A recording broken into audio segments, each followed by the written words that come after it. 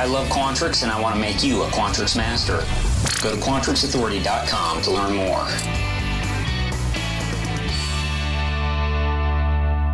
Hey, welcome back to another Netcast. I'm Rich Lopez, Quantrix Authority. I sincerely appreciate you joining me today for episode number 316, where I'm going to show you how to export to that lesser program, also known as Excel, from Qloud. And how you do this is by managing permissions. Came across this one the other day at my day job. We have an awesome model. It is something we use for marketing forecasting, and we have actually about 20 users with different profiles in this model, and I can show those to you here. If I go up here to my Tools, Security, and I look at Managing Roles, you can see here that I have quite a few managers, or quite a few users in this model that have access to various aspects of it. It's really locked and dialed in. Well, unfortunately, or I guess fortunately, some of these users want to use that lesser program, also known as Excel, to maybe export some of their data just because they're not quite Quantrix masters yet. And I respect that. I really hope that one day they will be Quantrix masters, but I realize that, working a Quantrix model isn't necessarily their forte, whereas, making excellent products and marketing them is. So I'll give that to them.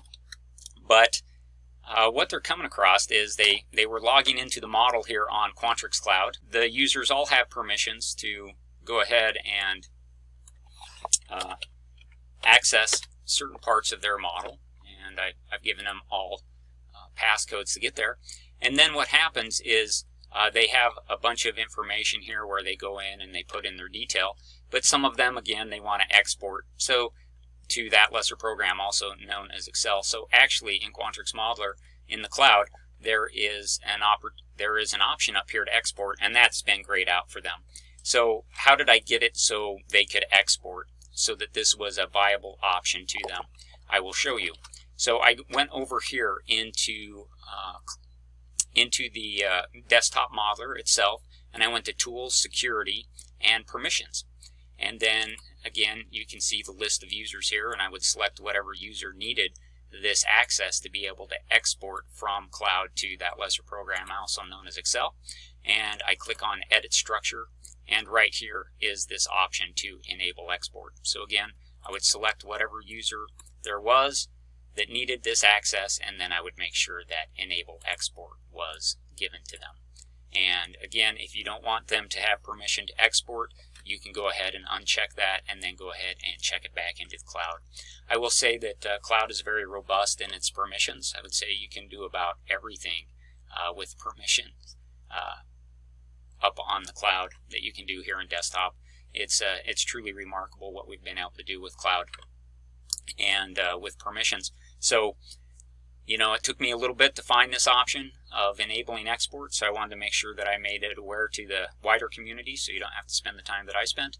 And if you have any questions about Quantrix, or if you have any questions about Qloud and how it's used, I do really hope that you'll reach out to me at quantrixauthority@gmail.com and ask me those questions, because it makes my day every day to use Quantrix. And what even makes my day even more is when somebody sends me an email at quantrixauthority@gmail.com and asks me a question, because I really want to make you a Quantrix master. I really think the world should run on Quantrix. So I hope that you'll join me again for another episode of Quantrix Authority with Rich Lopez. Today's podcast is brought to you by QuantrixAuthority.com. I love Quantrix, and I want to make you a Quantrix master.